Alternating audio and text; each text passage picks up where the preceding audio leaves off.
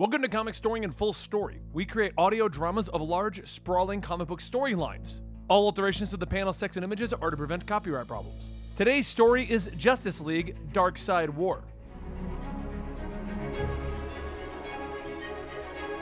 Our tale begins with a man working his way into the deep depths of Apocalypse, the home of Darkseid and his army. The man's name is Scott III, and he was from New Genesis, the home of the New Gods. But when he was 7, the children of the High Father and Darkseid were exchanged in an effort to broker peace. It didn't work, and Scott was thrown into the slave pits where he was forgotten. Years passed, but eventually, he learned to pick the lock and set himself free, and slowly but surely, he worked his way around Apocalypse. Until eventually, he was able to break away completely and get himself to Earth, where he took the name Scott Free, and he now goes by the superhero name, Mr. Miracle. But that's where he started. Not where he is now. He's breaking into Darkseid's vaults to steal himself a mother box because rumors have been started that Darkseid is preparing for a war.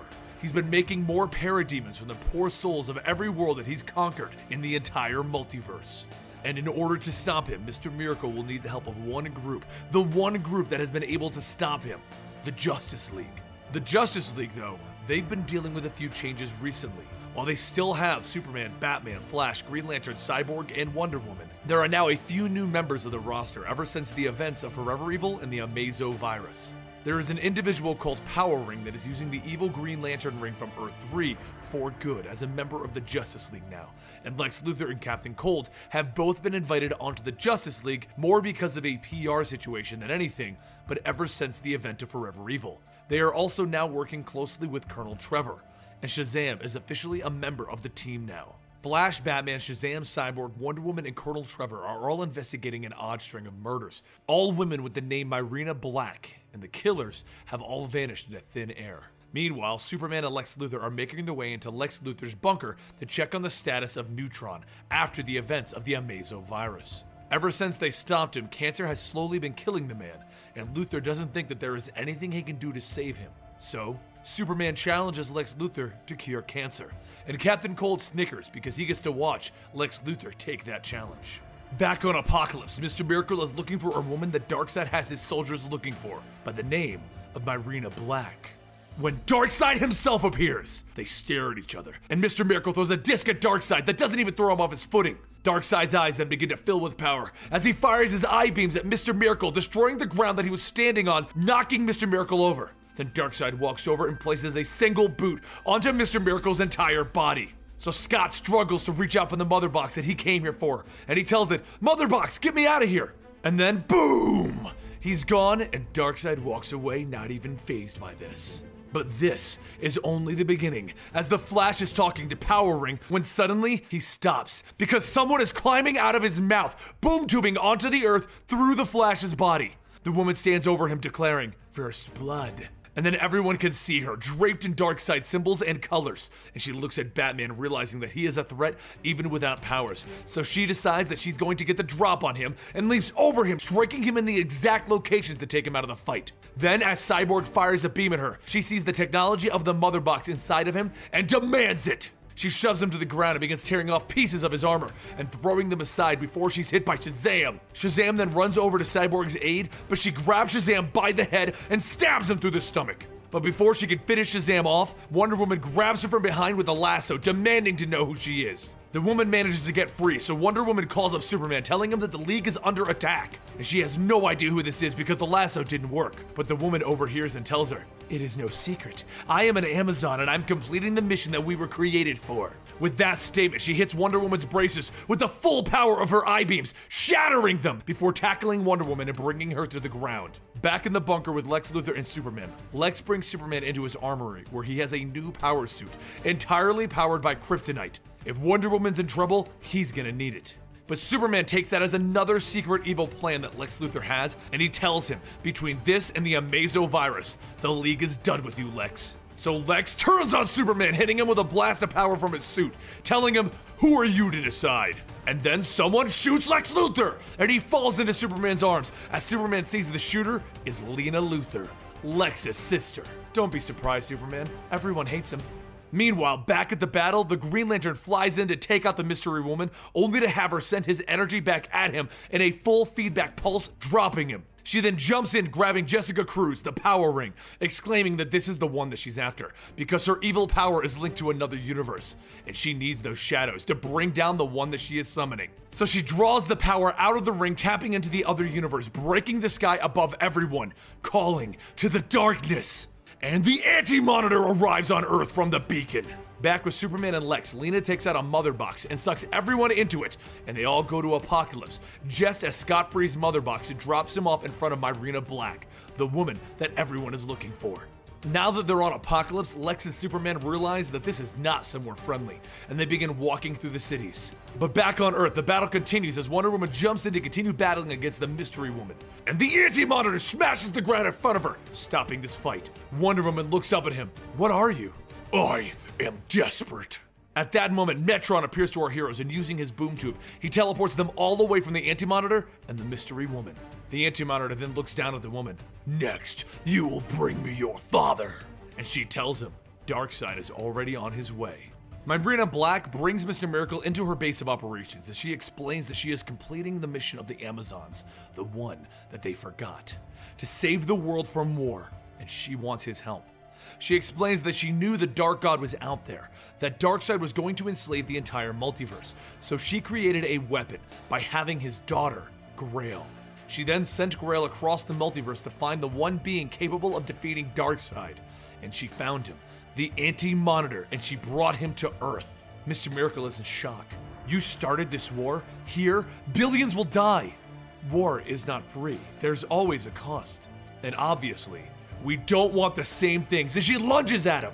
Mr. Miracle makes a break for it, asking the Mother Box to bring him somewhere with friends, and boom! He's gone. Over with Metron and the Justice League, everyone wants to know what's going on, and Hal explains that this is Metron. While he may claim to be a good guy, he's not. I dealt with him recently when the New Gods attacked Oa to try and find a White Lantern ring.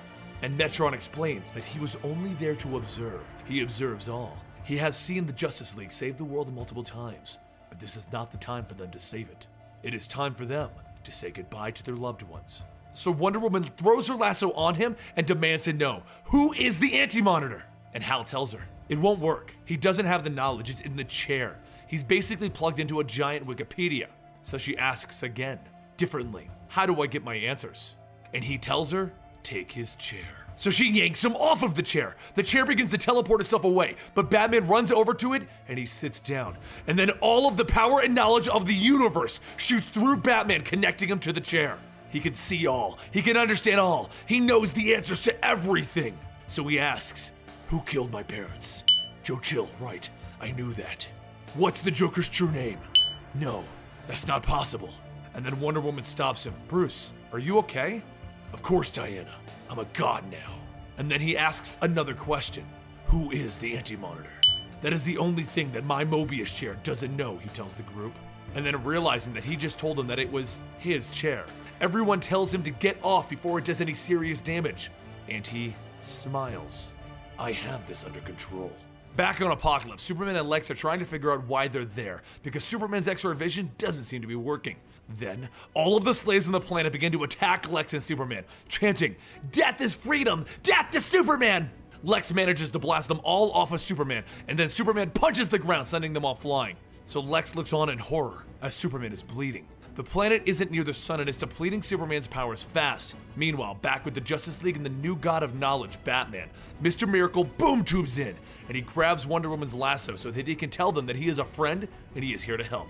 He has a new plan to get the Anti-Monitor to leave Earth, and he wants everyone's help to do it. He needs them all to come with him, but Batman refuses, saying that he's going into the depths of the multiverse to find the answer to who the Anti-Monitor is. And Hal Jordan tells him that if he's going to space, that's my domain. I'll go with you. Mr. Miracle then chains Metron to a post nearby, and everyone heads off for their missions, while Metron smiles. Soon, I'll be free. Superman and Lex keep running on the planet Apokolips, trying to avoid all of the slaves and the parademons until they find themselves boxed in and Superman unable to fly. So Lex Luthor holds his hand out. Take my hand and trust me, Superman. Back on Earth, the heroes appear before Grail, just at the same moment that Darkseid boom tubes in. power ring turns to Wonder Woman. Who do we fight? And Wonder Woman wonders, who is the lesser of these two evils?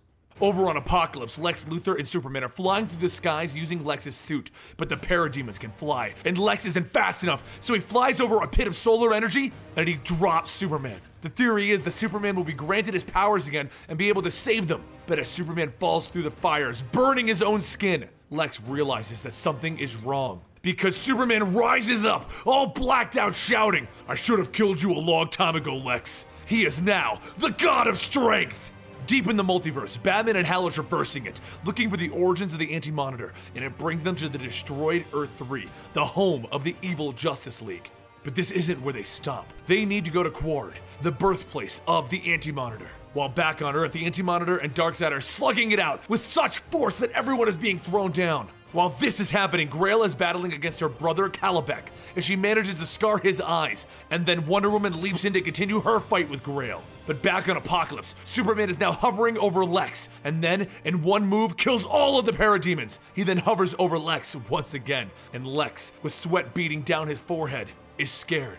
"Lex, did you honestly think that you ever stood a chance against me? You've only ever come close because of one reason." He then winds his arm up ready to punch Lex Luthor. "Because I held back." Back on Earth, everyone is trying to stop the Anti-Monitor and Darkseid, but it's all worthless. So the Anti-Monitor enacts his plan, and he summons the Black Racer, death itself, to the battlefield. During this, Batman and Green Lantern make their way to the planet Quard, the birthplace of the Anti-Monitor, and Batman realizes that the Anti-Monitor came to this planet to seek the Forbidden, and he became cursed because of it. Free will is at the center of the entire universe, and the white light is where everything comes from. Batman and the Green Lantern both stand at the source of all creation, at least where it was, until the being known as Mobius unleashed it. Mobius, the man that invented the Mobius chair that Batman is sitting on, the first man to seek out the knowledge of the creation of the universe. Batman then realizes that Darkseid doesn't know the truth. He doesn't know the truth about the anti-life equation, the thing that he's been seeking since its inception. Mobius touched the anti-life equation. That is why he became the Anti-Monitor. While they figure this out, the Anti-Monitor points to the Flash and he turns him into the host of death. The Black Racer becomes the Flash. And then the Anti-Monitor turns the Flash on Darkseid. "I know your one weakness, Darkseid. I was changed into this because I held what you wanted, and I am bound to it forever. The anti-life equation is in my veins." And then using his power and the speed of the Flash, he kills Darkseid. As Darkseid hits the ground in a pool of his own blood, Wonder Woman begins to hear laughter from the god of laughter, Gelios.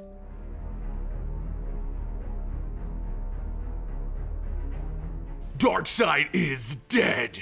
But can a god die? Is it true, Motherbox? Mr. Miracle asks. Yes, Darkseid is dead. Scott, you are free. Shazam hovers nearby. Shouldn't we be worried about the fact the Anti-Monitor has up and left with his army? I mean, he didn't even stick around to gloat. Did I do that? The Flash asks, standing nearby looking at his hands. Mr. Miracle looks at him. No, the Black Racer did, Flash, not you. The Black Racer was Darkseid's ultimate weapon, but it needed to be bound to a host. I'm sorry. Why are you apologizing, Mr. Miracle? Because all of the previous hosts are all... I'm not them. I don't want to escape death. I want to control it!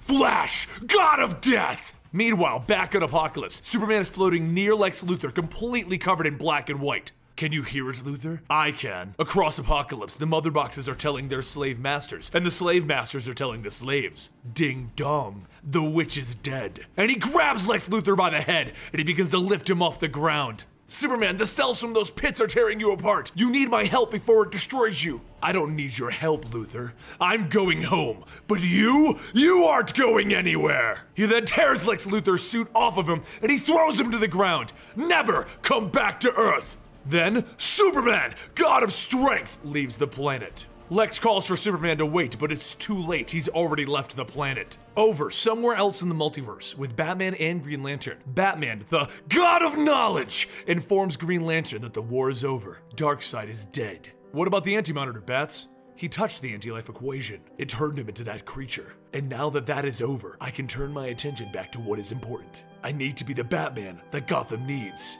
No, you need to get the hell out of that chair. But as the Green Lantern reaches out for Batman, he feels a shock of pain. Without Darkseid, the parademons are without their leader. They are roaming free out there in the universe, and they have found the brightest light, Oa. Go take care of your colleagues, I'll take care of mine. And with that, Batman, the God of Knowledge, leaves for Earth while Hal goes to discover the journey of the God of Light. Back in Apokolips, Lex Luthor is stranded and alone. Well, not alone, as a hook comes flying out of nowhere to capture him. He hits the ground hard, kicking up dirt, mixing it in with his own blood, and a woman in rags walks over with a small army. Stand him up! I am Ardora, the leader of the Forgotten People. Is that supposed to impress me? If you knew us, it would. What do you want with me? Maybe nothing, maybe everything. The blind prophet has written that on the night of Darkseid's death, a human would walk through the ashes of Apokolips and everything would change. It is written that this human is a great hero from a place called Metropolis, and he has saved that world many times, and he will bring us hope. Are you this man? Lex Luthor wipes the blood from his mouth and looks up to her. Yes, I am. And then, she hits him with lightning! Meanwhile, back with the rest of the League, Wonder Woman, Cyborg, Power Ring, and Shazam. Shazam suddenly screams out in pain. The new gods are calling to you! And he rockets into the sky. Shazam, God of Gods! With Shazam and Flash gone, Cyborg asks Wonder Woman what they should do next, but they are interrupted by Darkseid's children. Do not worry about them. Father is dead and so are you! Back with Lex Luthor, he wakes up attached to a bunch of machines with the ceiling opening up. They explain that if he is truly the hero that he claims, his test is now, as the Omega Effect returns to the planet. It hits Lex Luthor with the full force of the Omega Effect, and he begins to feel this new power entering his body, and he declares, Darkseid is dead. Long live Lex Luthor, God of Apokolips! Back on Earth, Wonder Woman lunges into battle with the children of Darkseid, and while she's clashing with the biggest of the brutes, Power Ring and Cyborg take on the smaller of them, and then Mr. Miracle tackles Kanto, the leader of the children. Luckily, Big Barda shows up and stabs Kanto through the throat, causing a massive explosion. Steve Trevor asks who she is, and Mr. Miracle explains, yeah, that's my wife, as she leaps in to help Wonder Woman. Mr. Miracle asks why she's here, and she explains to end this. They were supposed to be on their honeymoon, but he clarifies, no one can know we're together if Granny and the Furies find out, but Barda stops him and gives him a passionate kiss, which makes even Wonder Woman and Steve Trevor uncomfortable. Barda then asks Darkseid's children why they fight. Darkseid is dead, and they state that while he is dead, they live on, and they will do this for him, for Kalibek! And once they finish here, they will find the Anti-Monitor and finish him as well. Back on the Rock of Eternity, Metron, the new god that the Justice League left there chained up, has freed himself and he's wandering through the halls. Without his chair of knowledge, which Batman took, he can't get out of this mystical place. And as he walks through, the woman in the mirror, someone who speaks to Billy Batson, sees him and asks him if he traded the safety of the universe for his own soul. Because if Mobius, also known as the Anti-Monitor, gets his chair back, the universe is doomed. He smashes the mirror, demanding quiet. Over with Wonder Woman, she explains her plan. She is guessing that the crime syndicate from Earth 3 might know what is going on. Superwoman, Ultraman, and Owlman have been on this Earth ever since they attempted to invade and defeated the Justice League, only to be defeated by Lex Luthor. This was an event known as Forever Evil, but Wonder Woman thinks that they may know what the Anti-Monitor is doing because they fled their world as he destroyed it. Steve Trevor explains that this is a problem though, because the remaining members of the crime syndicate are being held by Argus as level 0 inmates. No one, not even the Justice League, can see them. Mr. Miracle stops him right there. He can get Wonder Woman and the remaining members of the League into the secure location. So Wonder Woman decides that since they can't even reach the Justice League, she'll go get them herself. So they jump through Cyborg's boom tube, and Steve Trevor asks Diana why she's worried. He's never seen her worried, and she explains that because an Amazon started all of this. An Amazon that she has never seen, nor has she even heard of. One that carried Darkseid's baby, and used it to start this war. This caused the League to split apart and turn into gods. She doesn't worry often, but she also doesn't get cold often, and today she is both. And that's when Superman, the god of strength, appears behind them and lifts Steve Trevor up. Am I interrupting? Meanwhile, Batman, the God of Knowledge, is looking for the Joker. Just as the Anti-Monitor finishes whatever he's doing with an explosion, the Flash is trying to outrun death. As the ball of power leaves the Anti-Monitor, Shazam is coping with his new powers. Once the ball grows closer to Grail, the daughter of the Amazon Diana spoke of, Green Lantern is getting closer to Gotham to save Batman from himself. Back at Grail, she reaches out for the ball. The anti-life equation! Lex Luthor is accepting his role as the God of Apokolips. And as all of this is happening, Grail becomes the goddess of the anti-life.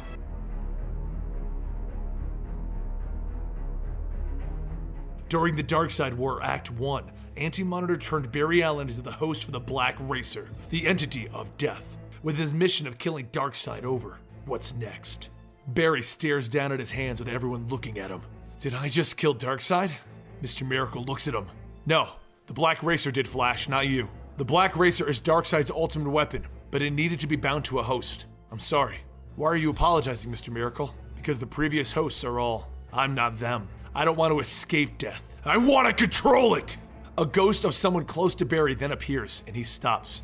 Who? That's the moment that Barry uses to break free from the Black Racer, separating himself from death, and he runs as fast as he can to get away from it. The Black Racer gets hot on his trail, keeping himself within inches of Barry. You are wrong. Everything that has ever lived has exactly the same thought. They are no longer living. You must accept me. No! The Flash shouts, running as fast as he can. Faster than the fastest man alive has ever run. How can the Flash conquer death if even Darkseid couldn't? Death is different to Barry because death was what created the Flash. It killed his mother, which drove him to become the Flash. It means something to him. At that moment, the Black Racer catches up and throws the Flash to the ground, where he can see himself in front of his mother's tombstone. And then death appears before him. Take my hand, Barry. Unless you accept death, the entire universe as you know it will end. Look now and tell me what you see. The Flash looks over what appears to be Central City, and then he shows Barry life. Then Barry sees himself running after the Black Racer as he approaches the Innocents to kill them, and he stops and he destroys death. Then all of the people around him die, decaying in front of him. This is the future, Barry. Do you see it? You are not a man. Not anymore. You are a god! And Barry sat down, allowing the tears to flow from his eyes. Everyone I've ever known, ever fought for will die, no matter what I do. Yes, life is brief and precious and beautiful because of this. The Black Racer must run. It has to happen for the universe to continue, or it will break, and all life will end. You must take one life, Barry, or there will be no lives to save. He then appears in front of Iris. I thought of you, Iris. Why did I think of you? She turns around surprised. Flash? There's no way to explain this, Iris. I've become the Black Racer, the Grim Reaper. I'm the one that people will see just before they die. She walks over and wipes a tear from his face. I can help you, Flash. We can deal with this together. But then something wakes up in the Flash. Oh, Iris. That is why I came for you! He then fills with death and becomes the Black Racer again, taking a swipe at Iris. One life, so the universe can survive. But just as he's about to kill her, he breaks free! No! You still refuse, after I've explained it to you. You'd rather the universe end than take one life? Yes! But I must have a tether! Very well, then if this is your choice, perhaps I can use Daniel West instead. Or maybe Gorilla Grodd. Do you think that he would enjoy wielding such power? Defeated, the Flash thinks again. One life? Yes! Okay, you got it. I'm gonna kill the Black Racer. What? The Flash then wields the Black Racer's scythe. This is your weapon, so I'm thinking it can kill you. No, you can't do that! The Flash chases the Black Racer until he catches up to a terrified Black Racer and he kills him! Finally triumphant, the Flash runs to the Salt Flats, where he realizes he didn't stop anything. He just released death because it no longer has a tether. He then watches as the entire universe dies. And that's when the Flash realizes what he has to do. One life has to end to save everyone that he cares about. And one life has already ended. It ended a long time ago. Back in actual reality, the Flash stands before the Justice League still. All of this has happened in his mind in the last couple of seconds. The Speed Force and the power of death combined. I am the Black Racer, now and forever! And that is the Flash's tie-in to the Darkseid War.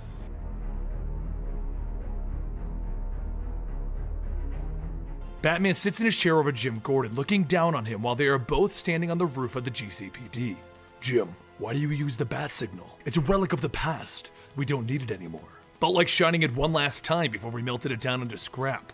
By your tone, I can tell that you are not embracing my change. Do not fear, as your concerns are unwarranted. What I have since you've been in that damn chair is an overworked justice system.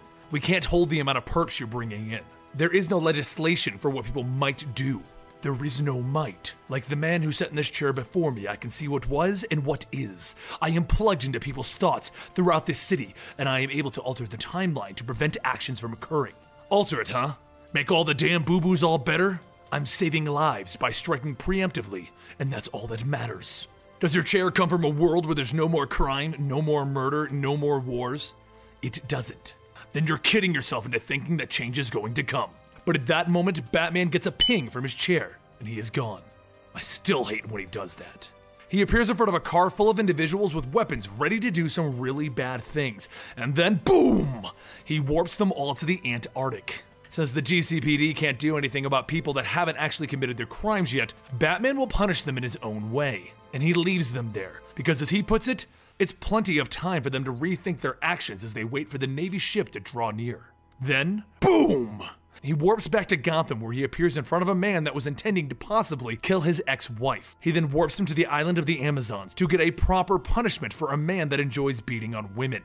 Then, Batman decides that it's time to help himself, and he boom tubes to the moment that his parents died. He tries to catch the bullet, but he can't change the past, only watch it. He then stares at Joe Chill, the man that murdered his parents, and demands that the chair bring him to Joe Chill right now. He boom tubes into Joe Chill's cell, and he knocks out his cellmate before cornering Joe Chill against the wall.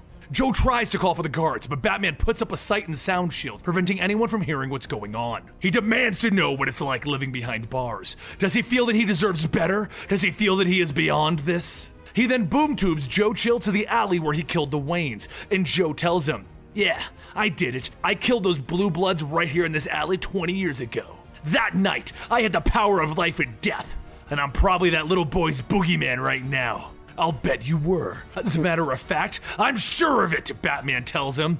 Yeah, waking up screaming for his mommy and his daddy, seeing their eyes roll white as they gurgled on their guts. So Batman gets into Joe Chill's face. "I'm particularly interested in the bodies from this night." "Oh, why's that?" "Because I'm Bruce Wayne," he shouts, removing his mask. "Not possible! It can't be! Little boys grow up. I should have killed you that night. Your first words is that you should have fired a gun into a child's face at point blank range? Hearing you say that makes me want to blast you with an energy blast from this chair. But I have a better idea. What if I spread rumors around this prison? Just a few words whispered into the heads of the prisoners. Joe Chill created the Batman. Please, you can't, you won't. What do you think the odds of you screaming for your mommy and daddy when the big bad wolves come knocking? What kind of monster are you? I'm not a monster, Joseph. I'm your boogeyman. For God's sake, where is everyone? Batman reaches down and he grabs Joe Chill by the face. Forget everything that we spoke about. You don't know who Batman is and you never will. Then, boom! Batman is gone. And Joe Chill is exhausted and has no idea what has just happened. Batman went back to the Batcave where Alfred asked him to please step off the chair and eat something. But Batman explained that his chair provides. He has no need for sleep or food any longer. Alfred comments on the fact that Bruce is bleeding, and it might be time to get off and actually eat and drink like a normal human. But Bruce explains that he is bleeding because the chair is pushing back. It doesn't like someone who's as proactive as he is. But this chair, it's a gift. But Alfred interrupts him. It's a curse that is enticing you, sir. I can get off at any time I want, Alfred. Is that so, sir? So Batman tries, and he finds that it isn't that easy. The chair won't just let him walk away, so he stops trying. Enough. If remaining in this chair allows me to be the perfect Batman 24 hours a day, 7 days a week, then so be it. An absolute Batman dealing absolute justice. And thanks to this chair, I will be able to narrow my focus from the many to the one. And that is Batman's tie-in issue to the Darkseid War. What about the other guys? Superman, Shazam, Green Lantern, Lex Luthor, The Flash.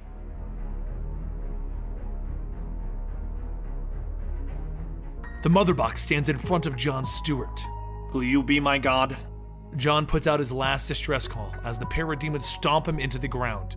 Hell, this is it. I've got nothing left. This is me dying. Here's my final message. The Mother Box grows even closer.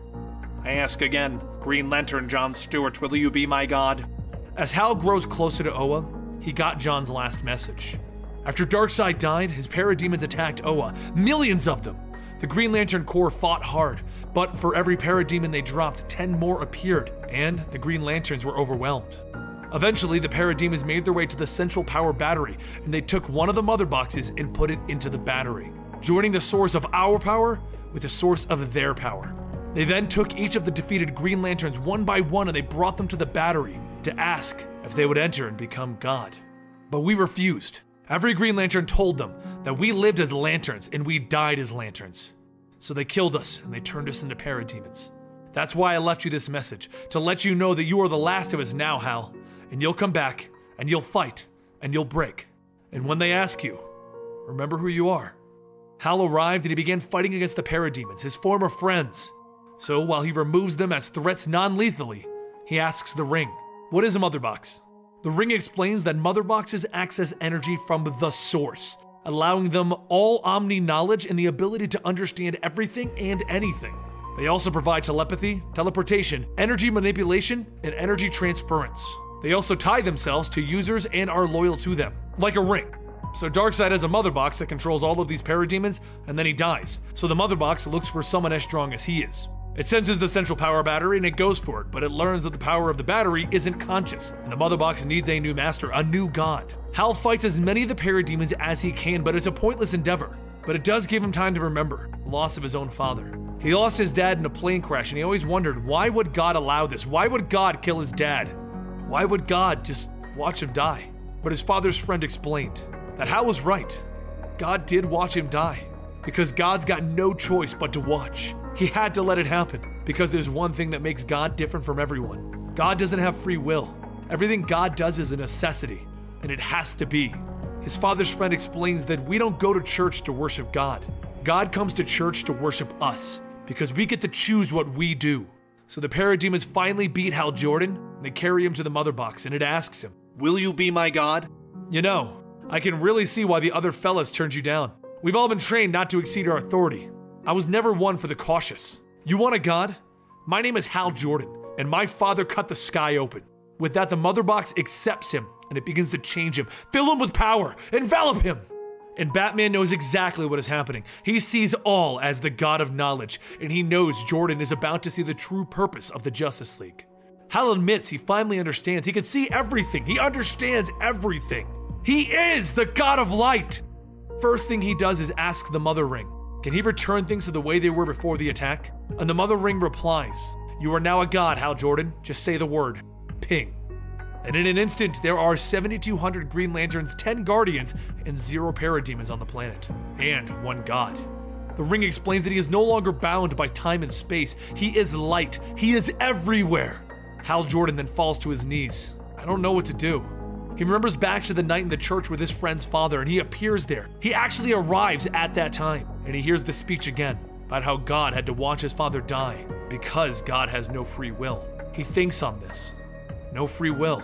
He has to watch everything now. So he asks, Mother Ring, can you destroy yourself and bring me home? Just say the word, Hal Jordan. Ping. The planet returns to its state before the attack, along with Hal Jordan returning to his previous state. The ring tells him that there are now 2,701 lanterns, 10 guardians, no demons, no gods. And Hal takes off into space telling himself he should have done it, but he couldn't. Why couldn't he be a god? And his ring answers him, gods have no free will. You are Green Lantern of Sector 2814.1, and you are not willing to give that up. Yeah, okay, now set a course for Gotham on Earth. When I wore the Mother Ring, I saw what Batman was going to do with that Mobius chair, and no one deserves that much pain. And while en route, let's see if we can cut the sky open.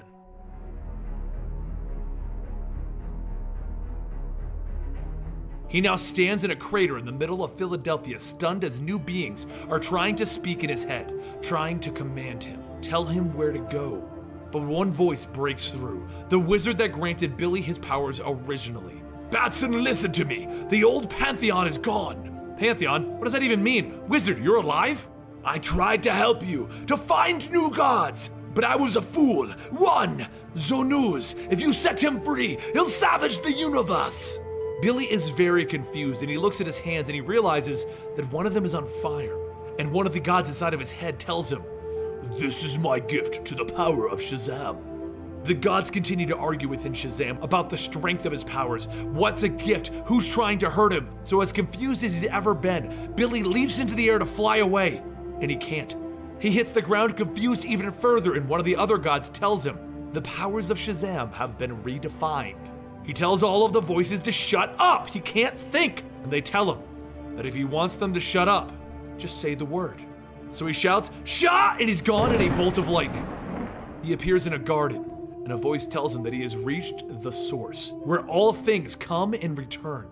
The goddess Annabelle steps forward and explains. While the wizard grants Billy the title of Shazam, it is the gods that the deal is struck with, and Annabelle is one of the new pantheon that makes up Shazam. The shockwave from Darkseid's death disrupted the connection to the gods, and in a desperate attempt to not leave Shazam powerless, the wizard struck new deals with new gods. But before he could finish, Billy asks, who is Zanuz? He is something terrible, an ancient and putrid force, the first to wield the Torment Sanction, and the original god of evil. When he was finally defeated, he was sent back to the source as all gods are, but he hopes to use the power of Shazam to escape from the source once again. While you are our boy, Billy, and unable to withstand him, we are gods and we hope to help you. Billy then vanishes and he stands in front of Siva, the dancer of destruction, and the god that grants Billy his strength now. Siva explains that the gods intercepted Billy mid-lightning crack, and when he goes back, he'll be right in the middle of the fight with the wizard and Zanuz. They need to prepare him for his return. The god Siva calls him weak, so Billy snaps at him, and this impresses Siva, so he sends Billy to his next goddess. Her name is 8, the goddess of impulse, and she explains that he needs to keep Zanuz from getting the staff. If he can win. But if Zanuz gets the staff, all hope is lost.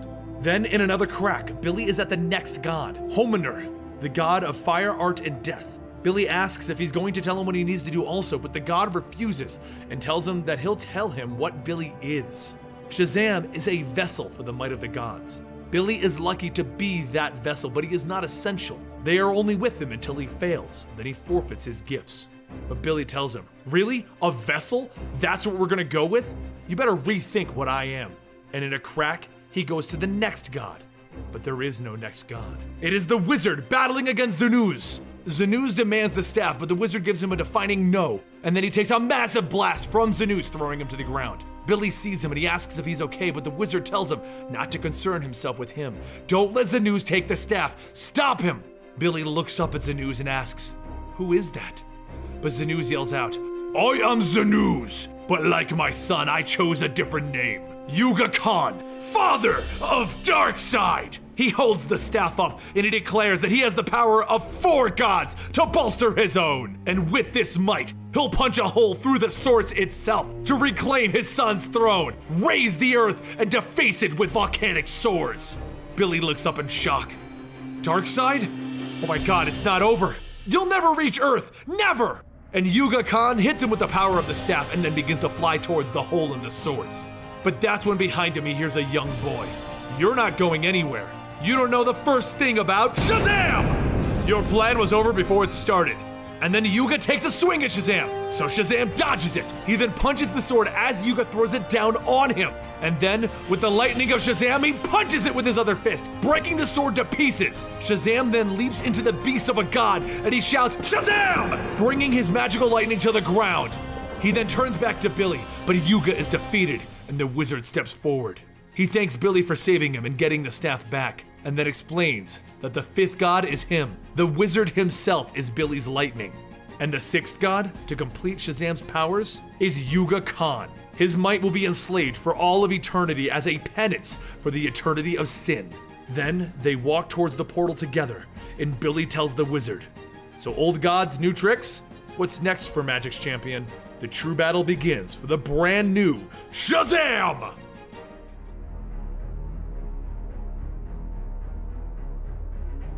Back in Metropolis, people are beginning to wonder where Superman went. No one knows where he is because he is currently in space fighting against an alien on his way back home. He hits the alien hard, sending it into Earth's orbit, and the creature lands in the Daily Planet, taking out a wall as Superman lands on his chest, covered in black and white. People begin to question if that's really Superman. How can it be if he looks like that? And he punches the suit of armor and rips the alien out. He then puts him down. You are not worthy to fight Superman. And he walks away. The alien calls out to him, oh, come back and say that to my face, you big ape! Superman ignores the alien and he leaves him there as he flies off stating, I'm hungry. He goes to Melvin's diner where he super speeds to the counter and he demands apple pie. The diner owner Melvin walks over and he tries to make conversation with Superman. You know, I don't know about this new look, Superman. Remember when I shaved my beard? The cops arrested me for opening my own diner. They didn't know it was me. You feel me? Superman glares at him. Why would I? I'm not like you. I didn't mean anything by it. I thought, I said give me pie! Superman shouts, slamming his fist on the counter. But as the alien left the planet, he's released a black goo and it's begun spreading through the city. So Jimmy Olsen rides his bike to the diner where he walks in and he asks Superman, what's wrong with him? Superman half ignores Jimmy. I'm fine, Jimmy. Better than fine.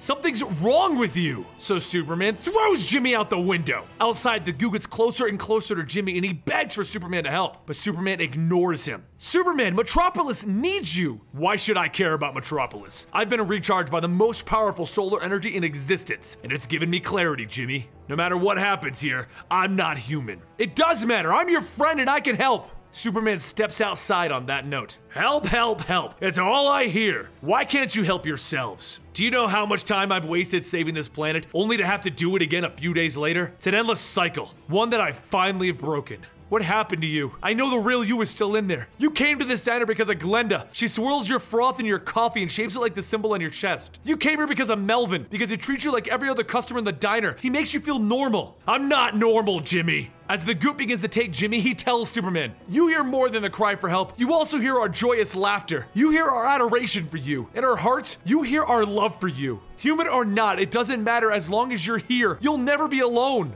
Superman lifts off the ground looking at the goop taking over Metropolis, and he cocks his head as he considers what Jimmy just said. He lets the goop take the city, and then he looks over it and sees nothing moving for miles until a pigeon lands on his shoulder, except for you. Then the pigeon leaves, and he begs it to stay. At that moment, the real Superman pokes through this god of strength and he realizes he doesn't want to be alone. He floats over the city and using his freeze breath, he freezes all of the black goo in the city and then he punches it, freeing all of Metropolis. Jimmy looks at Superman, the god of strength, and he realizes his friend is still in there. And realizing that he needs help, Superman leaves for space again. And our tale of the Darkseid War continues.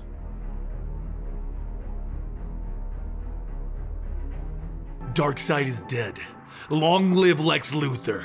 A long time ago, Lex fell into a well and was all alone at the bottom. He called out for help, but only his father came to him and explained that he brought Lex on this trip to teach him how to be a man.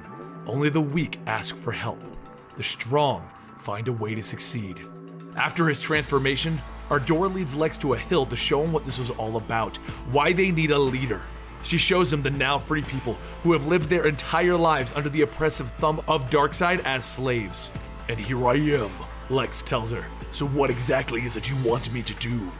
She explains that while Darkseid is dead, there are still those that enforce his rule. With the power of Omega running through Lex's veins, they will free as many as they can. While she doesn't believe in his power, there are many who will. So Lex turns to her. Then why do I need you if the rest of them will follow me? He charges up some of his new Omega powers, and Ardora shouts for him to stop. He is unstable! But it's too late. He explodes! She walks over to see him dangling over the fire pits and tells him that he is a very angry man. You have no idea.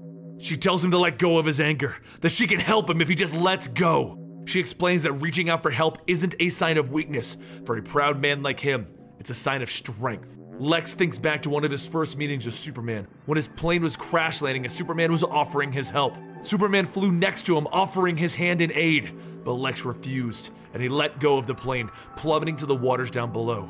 He will never need help. He tells Ardora, only the weak need help. She tells him to reach out before it's too late, but he begins to fall into the fires, telling her that he can't do it. Even with him telling her that, she reaches down for him and she begins to fall into the pits with him. Let go of your past, Lex. Let go of all the anger. She falls in with him and they both begin to fall towards the fires down below. You are about to die for me. Why? Because I believe in hope, Lex. Then, with those words ringing in Lex's ears, he gains control of the Omega power inside of him and he flies the two of them out of the pit. He lands and he asks her how she did that. She explains, she didn't. He needed to open himself up to her. And to it. The power of the Omega doesn't judge him. It simply wants to know who he really is. The first step to tearing down the walls was accepting her help. Gods need not be alone. I will stand beside you, Lex Luthor, and so will your army. He looks up to see every parademon looking down on him, ready to do whatever he bids.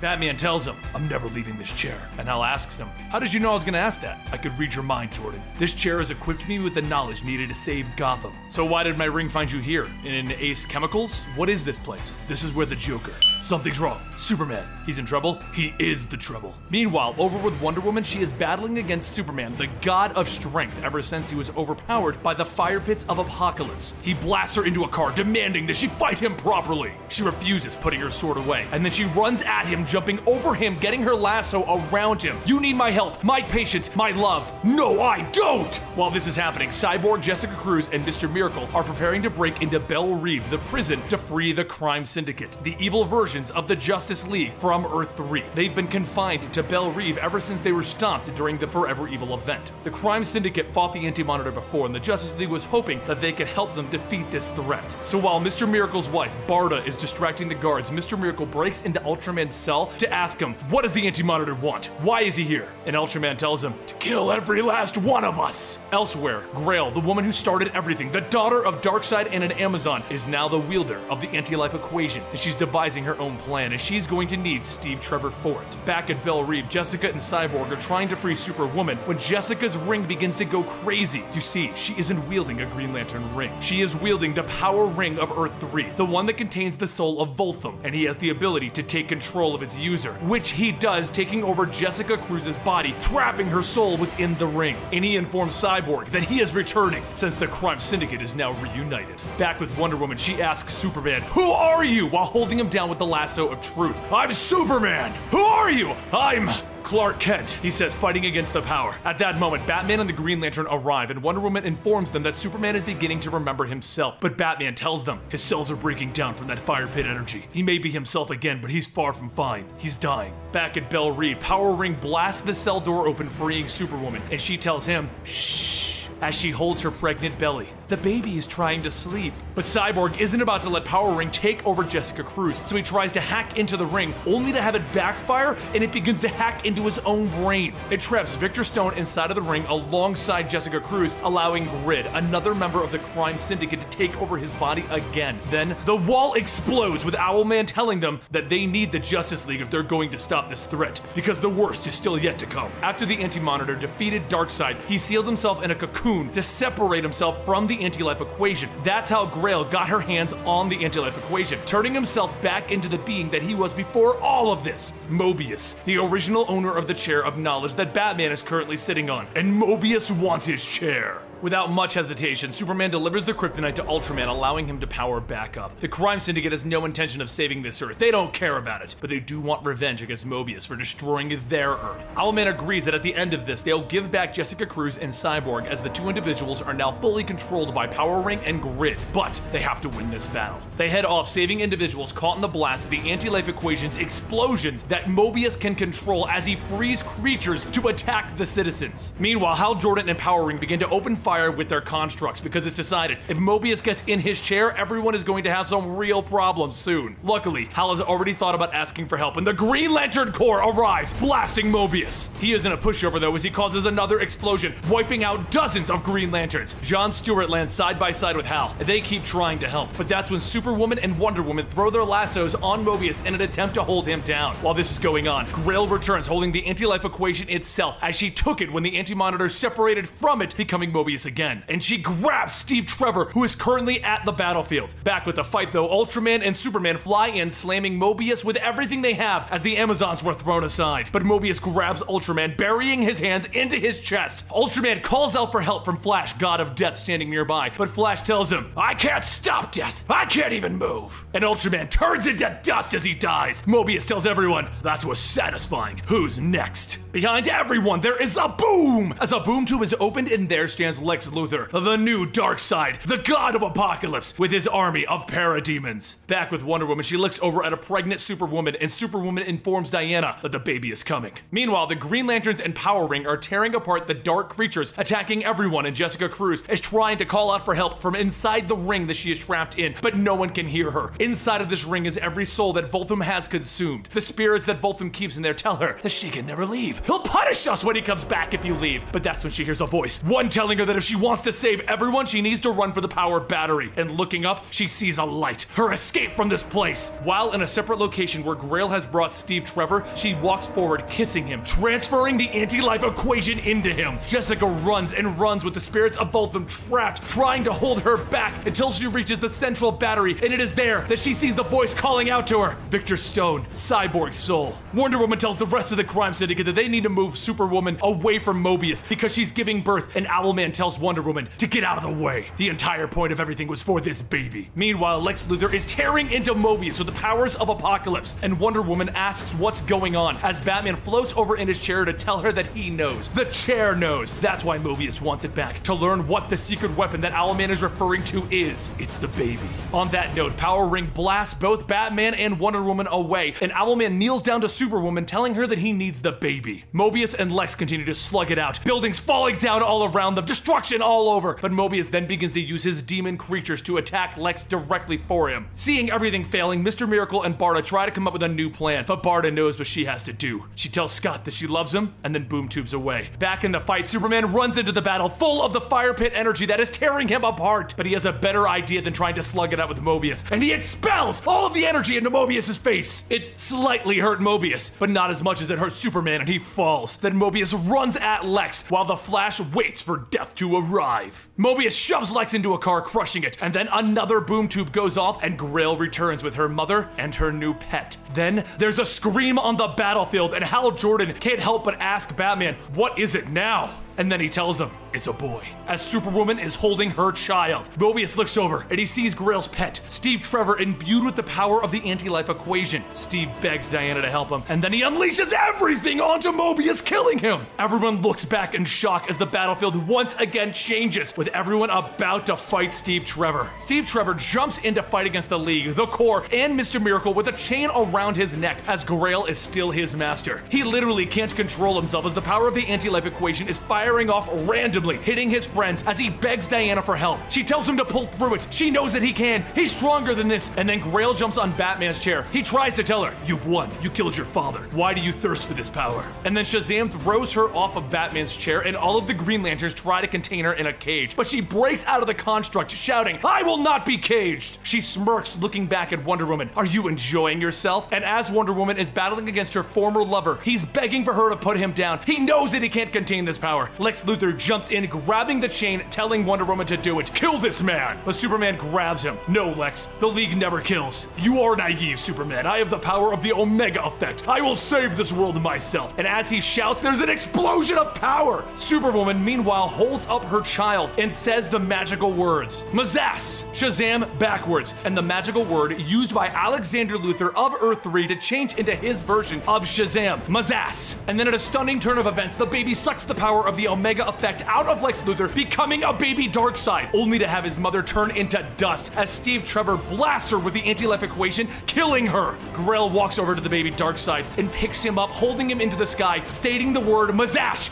at the Flash. While the power of death is not absorbed, it did separate the Black Racer from the Flash, turning him back into Barry Allen finally. The Black Racer looks around confused, and then he realizes that he still needs to take someone's life, as he's no longer bound to the Flash, and he begins to chase after the Flash. Meanwhile, inside of Power Ring's ring, Victor Stone and Jessica Cruz are trying to figure out how to get out of the ring, and Vic has finally figured out how to hack the ring. With the fear that she's been suffering finally gone, Jessica tells Vic to send her back. She can fight her fears, and she takes over her body just in time to get into the Flash's path as the Black Racer is about to grab him and take his soul, allowing the Black Racer to take her life instead of the Flash's. She hits the ground dead, and Barry is in shock. But the Black Racer says, "A life has been taken," and he leaves the area. Barry kneels down to hold Jessica close, and Wonder Woman tells everyone that they need to end this. But Grail tells them, "Today, she is the God Killer. Today, all of your gods will die." And Superman asks her, "Gods? We were never gods," as the entire League and the entire Corps leap in to fight against her. She jumps and dodges, and then decides that she'll take the anti-life equation back, pointing her magic-stealing baby at Steve Trevor. But with the power of all of the gods and the anti-life equation inside of the baby, Darkseid is reborn. While he is reborn, he is still a slave to Grail, and she demands that he incinerate the League. Everyone throws everything at him, but he ignores everything and keeps using his Omega beams on everyone there. Batman reaches down into his chair looking for answers, but it hurts him more and more as he seeks deeper and deeper answers. And that's when Hal Jordan has an idea. Batman, you just need a little bit of willpower to get off of that chair. And he throws his ring to Batman, who puts it on, and using the willpower that the ring is granting him, pulls himself off of the chair, freeing himself finally from the hold the chair had on him. As Grail walks over to a normal Hal Jordan to finish him off, Barda and the Furies boom tube onto the planet to begin battling against Grail. They refuse to let her desecrate their Lord Darkseid. And while they fight against Grail, Hal helps Batman up, asking what was the chair's answer to Darkseid. Owlman steps over, taking the chair and telling Grid, release Cyborg so that you can download into the chair and join me.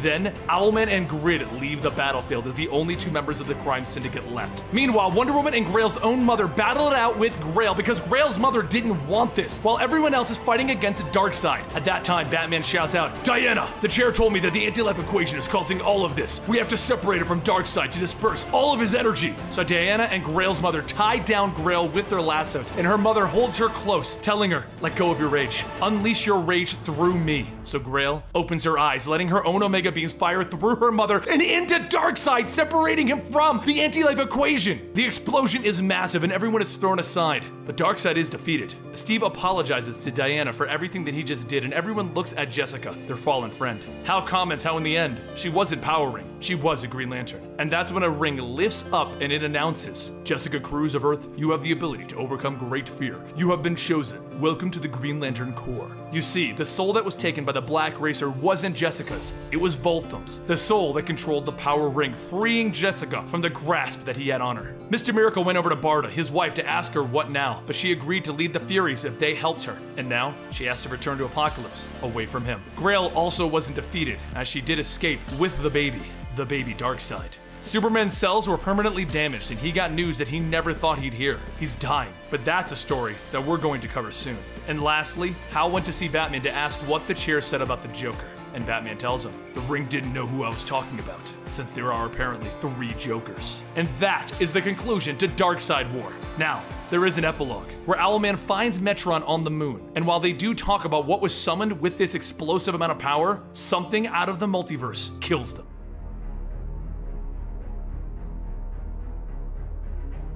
As Grail, the daughter of the mighty Darkseid, fights, she thinks to herself about what is it that she is doing. Her father's plans are vast and glorious in their simplicity, but also in their complexity. There is much for them to do, but the only flaw holding them back is that Darkseid is currently in the body of a 6-year-old. He feeds off the energy of Zeus by draining it from the old god's children who are still here on Earth, whether Zeus's children like it or not. Grail slashes at Perseus with her spear, absorbing his strength into the mother box for her father, thinking how the god has lost his edge, and with it, his life. As the energy is taken from him, Grail looks down at Percy's body, stating that was fun, and Darkseid tells her, this isn't for your enjoyment. It is about me returning to my proper age. You are just a conduit in the matter. You will do best to remember that. Percy's Pegasus flies off and Grail says that they could probably get some energy out of that, but Darkseid stops her, stating that chasing that thing through the sky would be foolish. They came for the god's energy, now hand over the mother box. It is time to feed. As Grail hands the box over to Darkseid, the energy from it begins to surge out and into Darkseid. After a flash of light, Darkseid stands back up asking, how old do I look?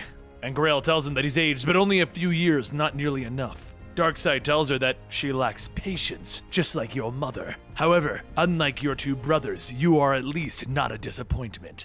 It is now time for us to go. There is a new legend of ancient Greece that you must face. It is time that we fought Hercules. Just 3 months prior in the snowy mountains, Grail quickly learned that she had no idea what she was doing. After losing Darkseid to Batman, he was reverted to a child, and they had to find a place to hide. You see, her father was killed during the Darkseid War, but being a new god, he was reborn into a little baby after the battle with the Justice League. What was she supposed to do with her father as a baby? She is his daughter, not his mother. How could she raise and teach him? Will he grow to be the feared, hallowed greatness that he once was? What if her parenting makes him lesser in some way? As Grail thinks to herself, she can hear one thing from the baby Darkseid: hunger.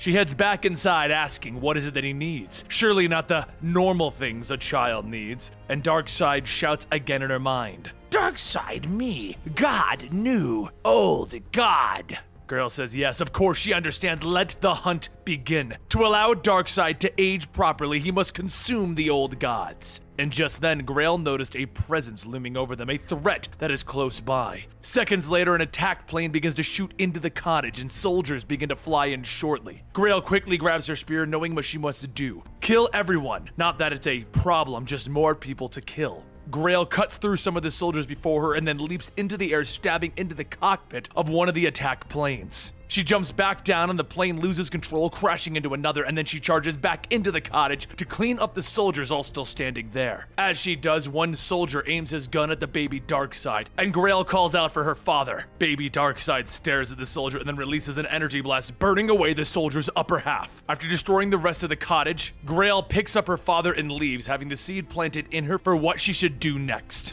Collect the life force of the gods, restore her father to his former glory, and to do so, she would have to slay Zeus's spawn that continued to walk the earth. One by one, Grail hunted and killed the gods, taking their energy and feeding it to her father. Now, back in the current time, Darkseid is of the age of 12, and he asks Grail if she likes the view here. She looks off the cliff at a small harbor village and says that she likes it well enough, but she knows that he only finds true beauty in battle. He tells her, "Look again. Our next target is down there, but this one is special. His name is Jason." Grail stops and asks, "Wonder Woman's brother?" I only half believed my mother when she told me of, but Darkseid cuts Grail off asking, "Are you questioning me? However, there is a greater role for Jason ahead, and it will not be fighting either of us. There are certain opponents that this bright young man will know sooner than he'd like."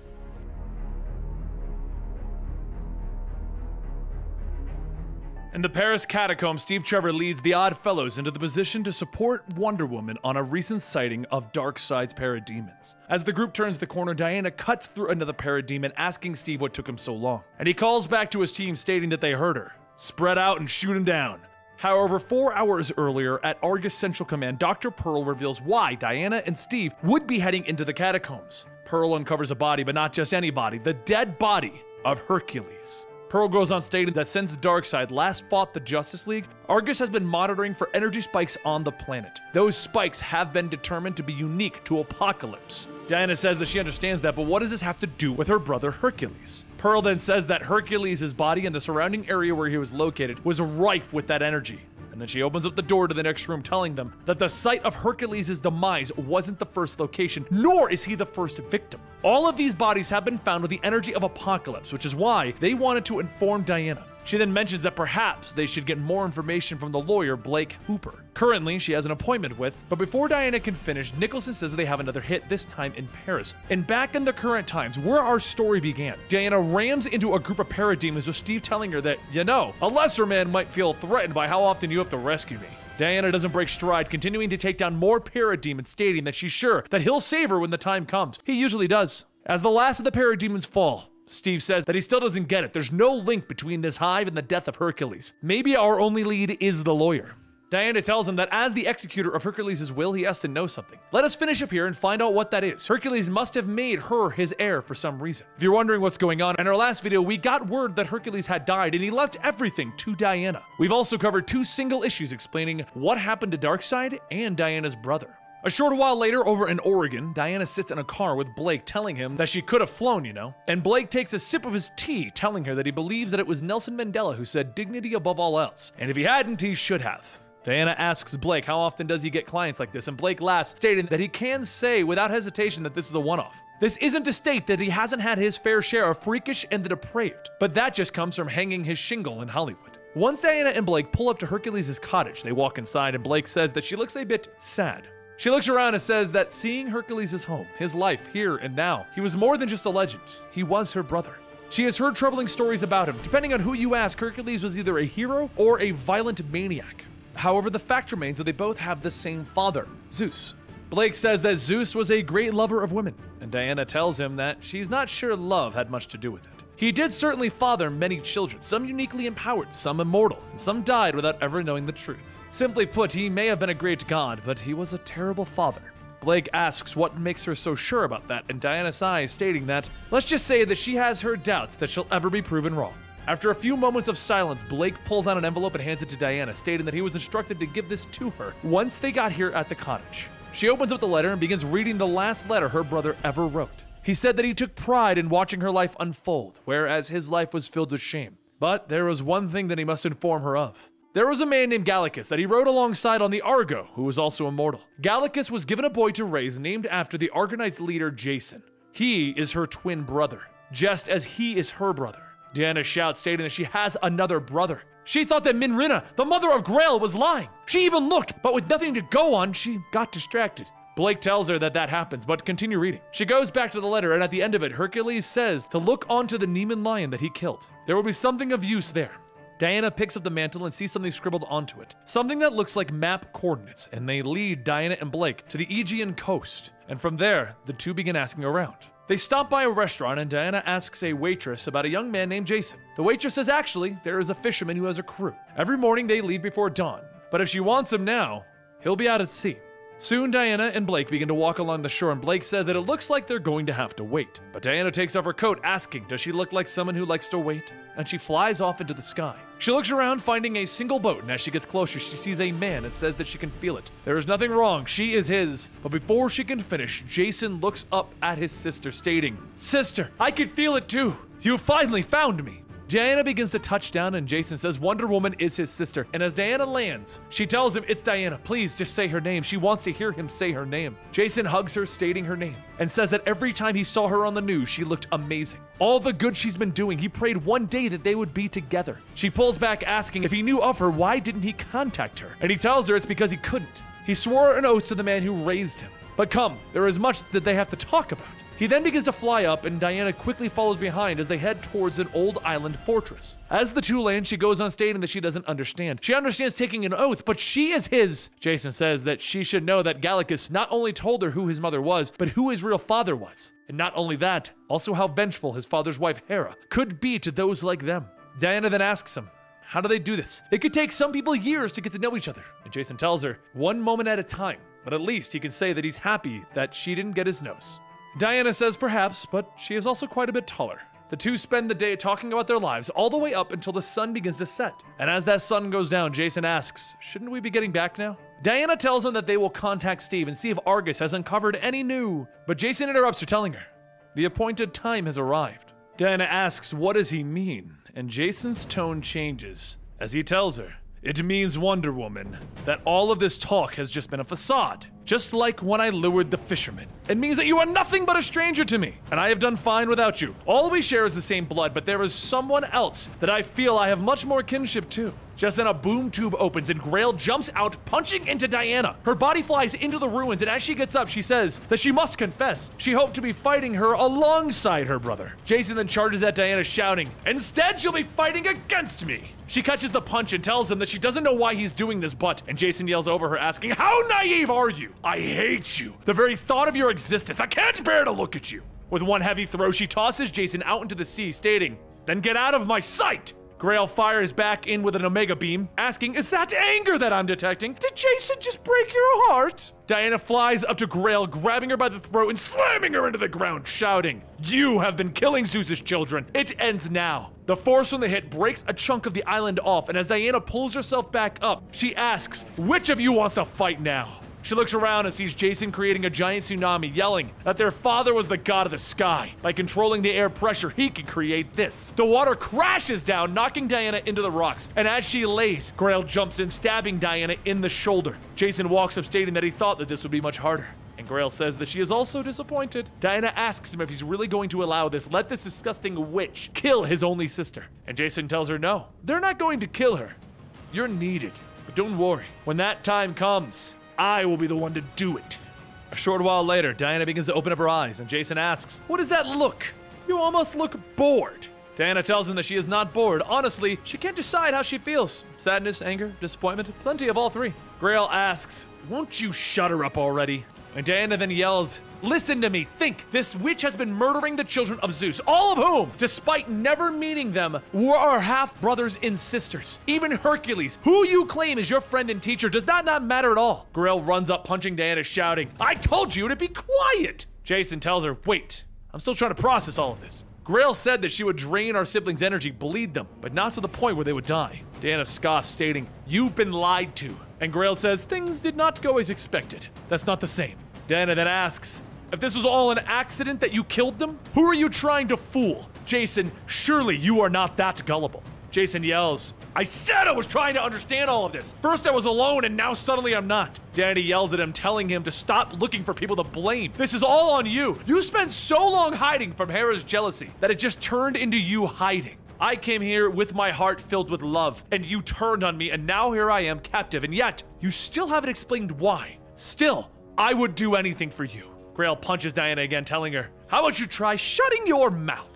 Diana snaps back, stating, "I am done being your punching bag." And Grail asks, "What? Suddenly have the power to break free?" Diana's wrists begin to shake, and as the restraints shatter, she says, "I have always had it. I just wanted to reason with Jason. But now you're both going down." The second Diana is free, she kicks Jason back and then quickly grabs Grail, throwing her into Jason as he tries to jump back into the fight. Once Jason and Grail get back up, they both charge straight at Diana, but as she runs towards them, she is hit in the back with a pair of Omega Beams and a voice that says, "I told you both, she cannot die." Diana lifts her head up and says, "Of course! Darkseid." Darkseid asks, "Why are you so shocked? You knew that I was resurrected." Diana struggles getting back up, stating that she doubts the fact that he is now a young man would have mellowed him out. He certainly won't be happy when she beats him. Darkseid calmly tells her, "It took the combined might of the Justice League to fight me, and now you are all alone and outnumbered." Diana picks herself back up, lunging at Darkseid, but Darkseid backhands her to the ground, asking, "What don't you understand? What chance do you possibly have?" As blood begins to drip from her mouth, she says that there is one thing that her mother taught her. And Jason, you'll do well to listen. That no matter what, one must always hope. Darkseid hits Diana again with another set of Omega Beams, and Diana shouts, "I would much rather die than live in a world where you three triumph." Darkseid tells her, "I'm not going to kill you, nor do I need your subservience. All I need is your life force." He holds out his hand and lightning strikes Diana as her life force is being absorbed into Darkseid. Jason watches, remembering what brief time he had spent with Diana, and he shouts for Darkseid to wait. Grail pulls Jason back, whispering to him that Diana doesn't love him. It's her world that lies. And then Blake appears, telling everyone that that is enough. Do you hear? That is enough. Diana starts to get up and looks over, asking, "The lawyer, why are you here?" And Blake smiles, asking, "Surprised? Good, because I love to keep you people guessing. I sensed what you have been doing, and I should have acted sooner. I felt compelled to follow my initial oath to remove myself. Let the mortal and the god alike make their own mistakes. It was with Hercules' death that I realized that I should have at least a taste of this foul stench that has been cooked." Diana says that he can't be who she thinks he is, and Blake then says, "You may have corrupted my son, but as for Diana, release my daughter at once." Lightning strikes down onto Blake, and as the smoke clears, Zeus steps forward, stating, "Or you shall face the wrath of Zeus." Diana tries to get back up, stating that she doesn't believe it, and Zeus tells her, "Yes, it is I. It has always been. But we will talk when I am done with this base creature." Zeus and Darkseid charge at each other, and Jason asks if it's really him. Is it really their father? Diana shouts to Zeus to wait, but Zeus tells her, "No, you are still weak. Plus, it's been too long since I faced a foe worthy of me." Zeus swings forward and Darkseid ducks, shooting an Omega Blast that curves around, hitting Zeus from behind. He stops, stating, "I've encountered quarrelsome satyrs with more bite." He then punches Darkseid with an almighty force of lightning. Darkseid is thrown from one side of the island to the other, and he gets back up shouting, "I have fought planets, slaughtered entire armies. You will need more than fists of lightning, old god." As the two clash, Jason says that he can't do anything yet. He's still weak from the tidal wave that and Diana stops him, telling him it's okay. Darkseid's power is weakening and her strength is returning. She will help their father. As Diana gets ready to join the fight, Grail tackles her from behind, shouting that they are not done. Grail goes to bring her axe down, and Diana catches the corner of it with her vambraces, asking, "What is it that you're planning on doing?" Before Grail can push down, Jason rushes back in, pushing Grail off, freeing Diana. Grail takes the butt of her axe, cracking Jason in the head with it, asking, "Haven't you realized? You will never stop my father once he sits on the throne of Apocalypse." Diana gets up, flying towards the fight, and Jason grabs Grail before she can attack again, telling Diana, "I'll deal with Grail." Back at the fight, Darkseid stands up after his attack, telling Zeus, "The flow of this battle is shifting. I can feel the fire." The boom tube opens, and Zeus jumps at Darkseid, knocking them both through the portal, asking, "Why are you running? If you're a coward and leaving, we shall both go."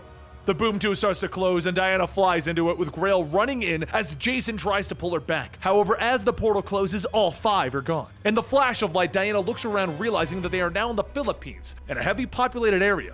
Zeus and Darkseid are already destroying as much as they can. Darkseid punches into Zeus asking, "Do you think that my plan is to regenerate through your children? That would be too simple. Yes, they have helped me get to the age that I am now, but that was never the goal. Not even was my daughter." Diana shoots by, knocking Darkseid away, and Darkseid asks, "Do you know why I chose to come here? There are people here, lives to save, so get to it!" He releases another blast into a nearby building, and as it starts to fall, Diana says that she knew it. He knew that she would save lives before fighting him. Zeus gets up, grabbing Darkseid with both arms, telling him, "That is enough. It is time that we showed the world that even a god can die." As lightning begins to course through Darkseid, he manages to reach out, grabbing Zeus by the head, telling him, "That's what I've been saying since your daughter showed up. Killing your children, it aged me. It gave me power, but not nearly what I needed. They were bait, a lure. It was you who was the prize all along, Zeus." Zeus tries to remain in control, but the longer that Darkseid keeps his hold, the more power begins to fade from Zeus. A bolt of lightning strikes, and in a flash of light, Darkseid is standing over Zeus's body, shouting, "I am Darkseid again." Diana flies on, yelling, "If my father is dead, I swear that you will follow him down to the sticks." Darkseid tells her, "Zeus is definitely wherever the old gods go. As for you, you were never able to defeat me before." As he trails off, the rest of the Justice League appear behind Diana, and Darkseid says, "Speak of the devil, as you humans say. Though I would be delighted to test out my newly regained powers, my goals are too great to risk now. Grail, come!" A boom tube opens and both Darkseid and Grail walk through it, but as Diana jumps after them, the portal closes before she can reach them. The League tries to comfort Diana, but all she can think of is how, if they didn't show up, she would have defeated Darkseid. She alone could have. She could have saved her father. As Diana goes to pick up the crumbling body of Zeus, Jason says that he's so sorry that he betrayed her, prejudging and condemning her when they haven't even met. He is a fool. Diana gets up telling him that if he hadn't done all that he did, none of this would have happened. Jason says that he knows he is the one to blame, whatever he can do to. She stops him, telling him no, enough. I am sorry too. And as the two hug, Jason says, "But my father is," and Diana tells him no, "Our father."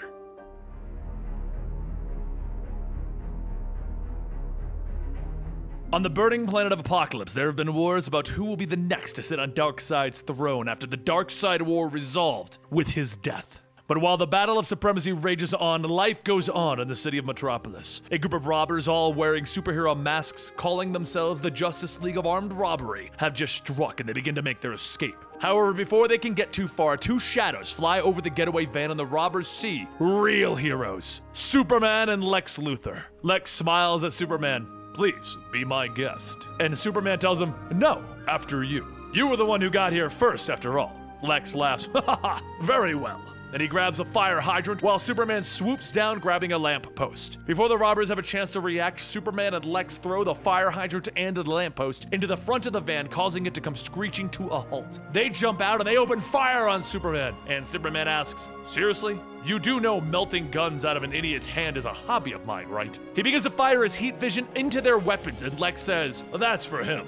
Melting idiots' brains is more my thing." Lex shocks the men as Superman shouts to him, and Lex tells him, "Don't worry, I'm just being a tad dramatic. They were set to taser levels." Shortly after the police arrive, the two heroes go their separate ways, and as Lex flies off to his office building, he thinks to himself that some people were worried about him wearing the S on his chest. However, now he has become a hero to these people, a guardian born of the same planet as the people who walk it. Their love and need for him continues to grow by the day. And then there's a loud boom as a cage forms around Lex's face. The Prophet and Adora, citizens of Apocalypse, state that a glorious age is about to begin. They have missed their god of Apocalypse, and it is time for him to fulfill his destiny. With that, there's another loud boom, and the three disappear through a boom tube. Back over with Superman, he whistles as he flies into his apartment, noticing that John is getting ready to go out, and he asks him, "Where are you going, son?" John tells him that he was gonna go do some super stuff with Damian, and Superman tells him that he's thinking that maybe they should go hit a movie and grab some dinner. "Come on, it'll be fun." John tells him, "Okay, but only if I can go out superheroing tomorrow night." And Superman tells him, "Deal." Lois then calls out that she'll pick the movie and they can pick dinner. And at the same time, Superman says Italian, but John says Chinese. Superman laughs and pulls out a coin, stating, "Fine, we'll flip for it." And as he tosses the coin, him and John begin to hear ringing voices in their heads. The voice says that if they can hear this, Superman is needed. Please meet on the southeast LexCorp balcony immediately.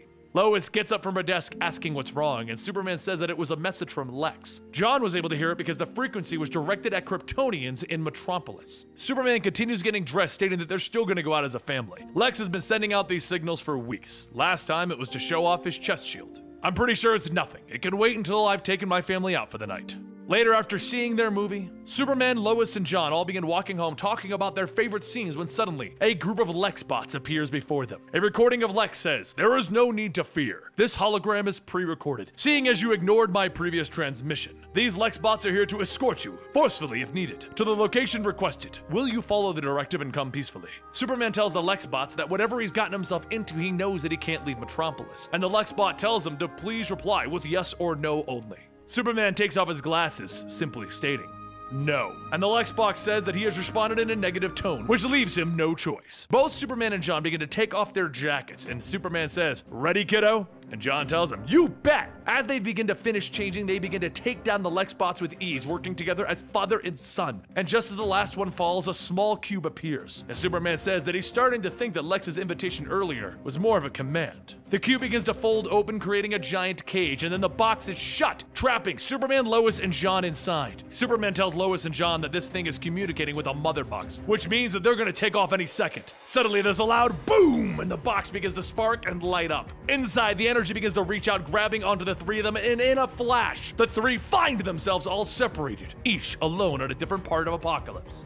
Lois hides as she hears the sounds of people passing, and in front of her is Granny and the Furies, a tribe of women who are firm believers that Darkseid himself still lives and will once again rule. As Granny passes, Lois begins to step out of the shadows to move, and then she's suddenly hit in the back of the head, with everything going black.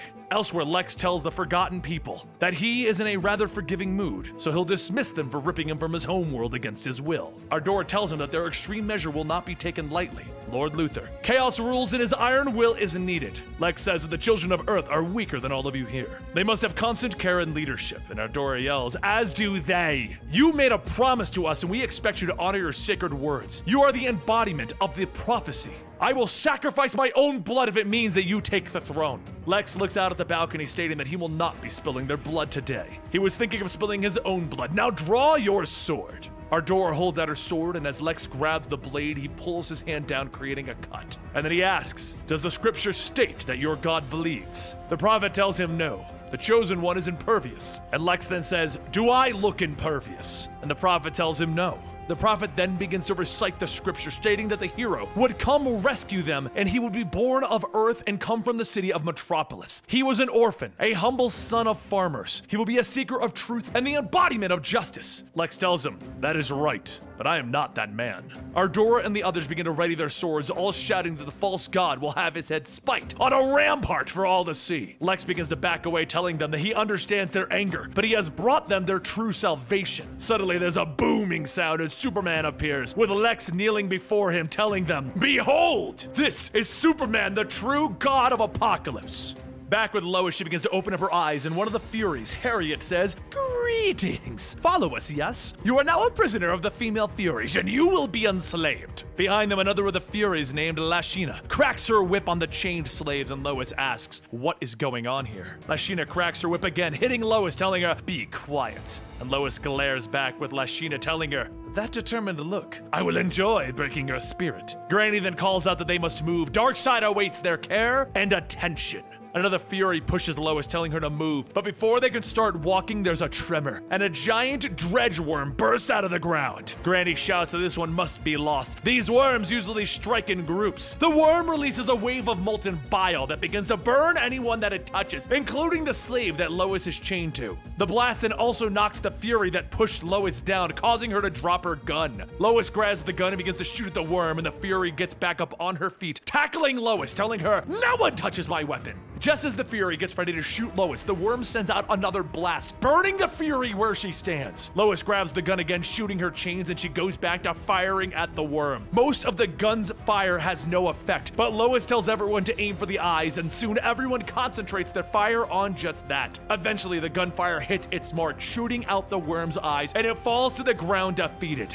While everyone stops to catch their breath, Granny looks at the body of the fallen Fury and takes her armor, telling Lois, "You have earned this. You have the heart of a Fury." Later that night, the Furies feast on the meat of the Dredgeworm, and Lois stands alone looking out across the land. Granny walks up, eating a shank of meat from her sword, telling Lois, "You fought well today. You were relentless. The Furies are orphans, family. Now eat with us. Also remember, nothing is more important than family." Lois takes a chunk of meat, biting into it, telling her that she knows. Elsewhere, John finds himself surrounded by a pack of men riding giant dogs, asking, "Can anyone tell me what is going on here and where I am?" One of the men shouts, "That's going to be you, on a spit, across the nearest fire pit." John tells him, "Hang on, can't we just talk about this? I'm from Earth." But a man shouts, "You are food!" As the man lifts his axe, John burns the axe out of his hand and he tells him, "No, I'm leaving." John begins to run away from the pack as they chase after him. And he says that he can't believe he's gonna say this, but I would rather be in school right now.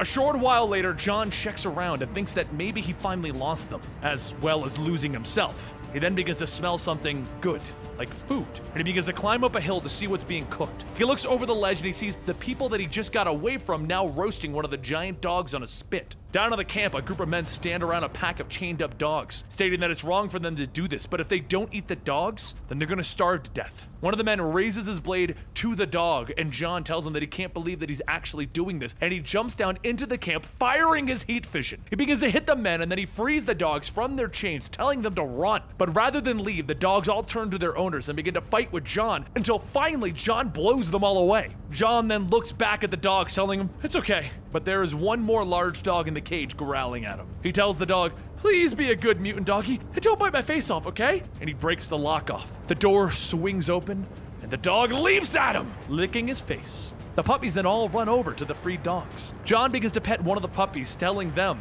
"I guess now I'm not the only lost pup, huh? Well, if only you guys could sniff out my parents." One of the dogs leaves and returns with a stick, and John grabs it and asks, "Does this mean you're gonna help me?" He lifts a stick, which is actually a spear, and the dogs howl, as John says, "Sweet." Back with Superman, he lifts Lex into the air, telling him, "You've gone too far this time. That S is supposed to mean something." And Lex tells him, "Yes, and thanks to me, it means something on Apocalypse as well." The people here see it and they think of their true savior, someone who has come that will bring them hope. "I can hardly blame you for wanting to reject this particular burden, but we can't run from this." Superman tells him, "I'm not running, but I won't go back until I find my..." And Lex asks him, "Your what? Did someone else come here with you?"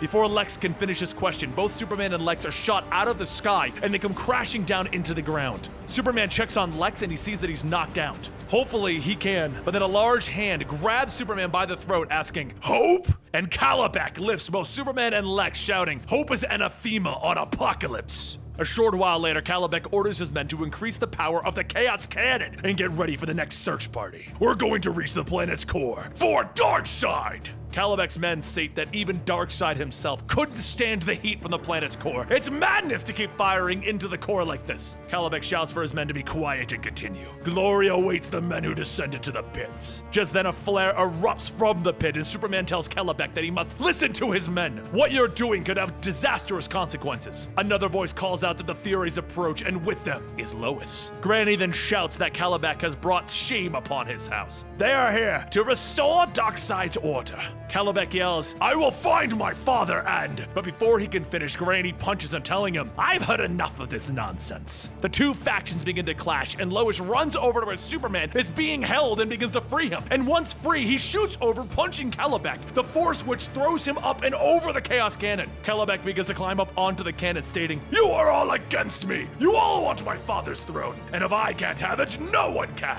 He pulls the lever on the cannon's power and it charges up and it begins to fire into the planet's core. As the hole is punctured into the core of the planet of Apocalypse, the flames of Apocalypse go out, something that was thought to not be possible on this planet. As everyone begins to get up from the massive blast, Calabac picks Superman up, telling him, "The planet core has been vented. My father will be found. No more prophecy. No more Kryptonian." Lois runs up shouting no, and she punches Calabac and he looks over back at her. Just then there's a howl and everyone turns asking, "What is that?" And along the ridge, a shade of a dog rider appears, and then with them more dogs appear. Calabac is laughing, stating that there's only one rider, and he himself looks like a pup. All of the dogs begin to charge down, and that lone rider, John, holds his spear shouting, "Let my mom and dad go!" Within seconds, a total war between the tribes of Apocalypse erupts. Calabac versus the dog packs, Granny versus the parademons, and Superman Superman versus the Furies. Blows are exchanged between everyone, and in the middle of it, Kellebec and Granny make their way to see who will be the one to rule the throne. A parademon swoops down, grabbing Lex's body, but before it can get far, John and his dogs ride through, attacking that parademon. Harriet lunges forward Lois, telling her that she knew that she was never really a Fury. You never had the strength for it. And Lois cracks Harriet in the head with her spear, telling her that she's sorry that she feels that way, and she begins to single-handedly take out the remaining Furies. Superman grabs a parademon, smiling, asking, I never told you how glad I was to see your back, right? And Lois sticks her spear into the parademon, telling him, say it again. Meanwhile, back with Kellebec, he diverts his attention and begins to run through John's dog pack, and he reaches out, grabbing Lex by the leg. He shouts that he will end this now by throwing this man into the abyss, and just as Lex's body is thrown, a hook shoots out, wrapping around his suit, suspending him in the air. Another explosion goes off, knocking Kellebec back from where he stands, and then he falls into the pit, leading to the planet's core. When everyone looks up, they see the Forgotten People, and the Prophet shouts, All hail Lord Superman. This pit will be Luthor's fate. The judgment is Superman's. What say him? Superman looks up and burns the cables holding Lex and then catches him. Another man grabs Granny, yelling that she will not escape Superman's judgment, and Granny tells him to just kill her and be done with it. Superman shouts, she lives too. And the Prophet asks if that's a wise decision. And Superman tells him, probably not, but it's the right thing to do. Mercy is for those who are in need of it. The Prophet begins to tell Superman that mercy is a foreign concept to many of them here, and Ardora says that she must admit it's an alluring concept that she is slightly grasping. The Prophet then says that there is no point in fighting the prophecy. It says that Superman will lead Apocalypse. Superman tells them that he has his own world and family to take care of. What they are asking him is, Ardora stops him, telling him that she knows that they are not the first to receive similar justification. But are they also so far beyond any hope? Superman sighs and tells her that she's right. No one, not even those here in Apocalypse, are beyond hope. I accept. And so the mantle of Superman is hung through the halls, and the rooms are filled with chants, Hail Superman! Hail Superman! Superman tells the citizens of Apocalypse that he may not be here, but he will leave behind an ember of liberty and hope, so that they all may share the same flame as he does on Earth. He lights a torch and he passes that flame to Lois and John, who then pass the flame to everyone in the halls. There will be no more fighting between the tribes of Apocalypse, and everyone will learn to work with one another, so that in their new future, hope will be inextinguishable. Superman then tells Ardora that he has a very solemn duty for her. She must assemble the governors of the regions, and together they must find a way to lead those in need. Ardora says that she is just a soldier, and Superman laughs, stating, some of the finest leaders are. I know you will do your best. He hands her a small boom tube cube, telling her that this will allow us to remain in contact. Rest assured, I will always be there to answer the call. And with that, Superman picks up Lex's body, and him, Lois, and John all teleport back to Earth. The next morning, Lex wakes up at his desk, still in his suit, walking out to his balcony looking over Metropolis. He smiles, stating that he is home, and his shadow appears with Superman floating down before him. Lex says, well, that's a surprise. You voluntarily came to see me, which is good because there is something I must get off my chest. Whenever the League calls, you answer. A cat is stuck in the tree and you're there, but when I, your so-called partner, is marooned on another planet, you don't even show? Superman begins to speak, but Lex talks over him, yelling, I bled for this city and this blasted S that I wear. How is my sacrifice repaid? With suspicion and disrespect. Superman, who is so rich with mercy for everyone, still refuses to trust me. Superman tells him that it's dangerous to trust a hypocrite. What he did on Apocalypse proves it. Lex then digs his fingers into his chest armor, asking, dangerous? So be it. He rips the S emblem off his chest, burning it as it falls to the ground. Superman stares at him and then he flies off. Be seeing you soon, Luthor. All Lex can do is stand there and laugh as the S burns away on the ground.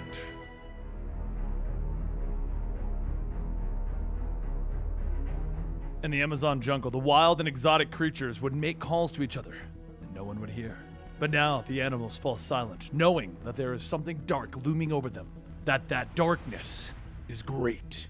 As Darkseid stands over Bernadette and the other female Furies, he says, your mission was clear. You were to find the relics and bring it to me. The top copy palace had no more power, and yet you have come back empty-handed. And Grail adds, also with fewer Furies than when you left. We haven't seen much of Darkseid since the Darkseid War, in which he was defeated and killed, and his daughter Grail found him as a child, a baby, to grow back up. Recently, he's been sapping the powers of the old gods, Zeus and his kin, bringing the power back towards Darkseid, making him whole again. Darkseid continues, that is correct. We're Alashin and Harriet. Bernadette tells him that they were expected. They're skilled fighters were laying in wait, and the Furies suffered greatly. Darkseid asks, "There are more skilled than my Furies? I fear you are no longer of any use to me." Omega beams shoot out of his eyes, and they splinter and stop just before obliterating the three Furies. And Darkseid tells them, "If I had more forces that were once mine, then you would be no more. But as it is, I have a need for you. This is your last chance. Your next failure will be the end." Darkseid looks over at one of his underlings, asking, "You're the leader of these peons. How long until the artifacts are integrated into the temple's energy matrix? Do we in fact need to acquire the rest of the relics?" The underlings tell him, "Well, to answer the second question, no. No matter what, we need all." But before he could finish his sentence, the Omega beams tear through him, and Darkseid tells him, "I dislike hearing no." He points to another underling, telling him, "You are now in charge. Work faster and harder." The underling tells him, Yes, I will. We all will. Darkseid will rule the earth." Darkseid walks back into the temple, asking, "Is this what I think it's about? I have a good mind to kill you for your stupidity. I care nothing for Earth, now that Themyscira is no longer on it." The next night, Diana heads over to the Argus headquarters to see Steve to tell him how she's been.